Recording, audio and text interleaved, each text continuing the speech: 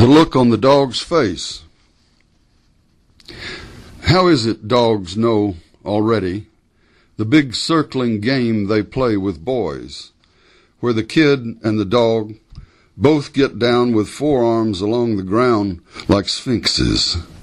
Then the boy runs at the dog, and the dog takes off in a circle that brings it back close enough to be touched but not grabbed, and changes tack to make a figure 8 out the other way with the boy in the hourglass door.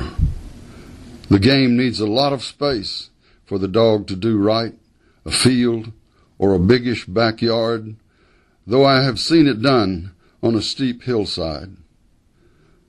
The look on the dog's face is a tricky and barely embodiable joy.